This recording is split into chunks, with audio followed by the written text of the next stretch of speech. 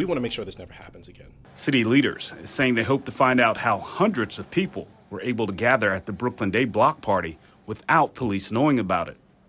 Acting Commissioner Richard Worley saying the department found out about the party just hours before the shooting. We heard the police commissioner say there was an intelligence failure. Giovanni Patterson of the group Peace says that failure cost lives. To me, this isn't, national security.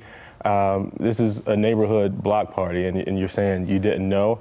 Another looming question: what role Safe Streets could have played in preventing it? The biggest question. My life changed right there. I'll never be the same. Especially for those affected, like the grandmother of Aaliyah Gonzalez, one of the 2 victims shot and killed.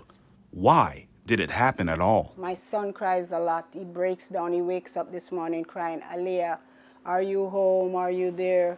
Aaliyah, are you coming home?" It's like a bad dream.